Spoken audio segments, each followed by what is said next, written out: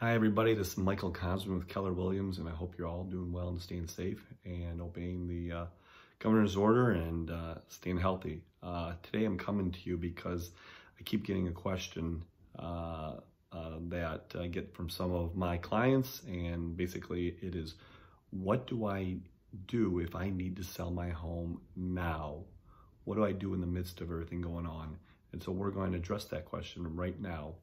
So maybe you're in that situation, maybe you know somebody that's in that situation, but basically, life keeps happening. People keep having families, there's job relocations, people are dying, divorce is an inevitable part of our society. So because people are downsizing, upsizing, or whatever, real estate keeps moving forward. The good news is two things that are happening right now in our dynamic. Interest rates are still low, and competition, if you're a seller, is very limited. So if you don't want to wait and you're asking, what do I need to do to sell my home now? Either a good, strong agent can provide to you alternatives.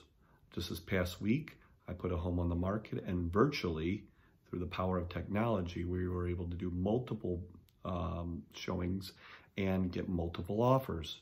So through the power of technology, the right marketing, homes are still selling. So the good news if you're a seller is that there's limited competition.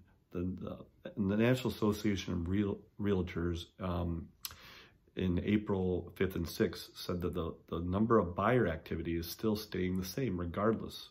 So the buyers are out there and they don't have much to choose from. So if you're a seller, you just need to get a little more creative, and a strong creative agent will help you towards that end. So if you want some ideas, I'd be more than to be helpful, and you can pick my brain and see the creative marketing strategies I do to get a home sold today and to make it through this coronavirus lockdown that we're in. So anyway, I just wanted to share that with you today, and everybody be safe out there, be healthy, and we'll come to you next week with some more tips in real estate, okay? Bye, everybody.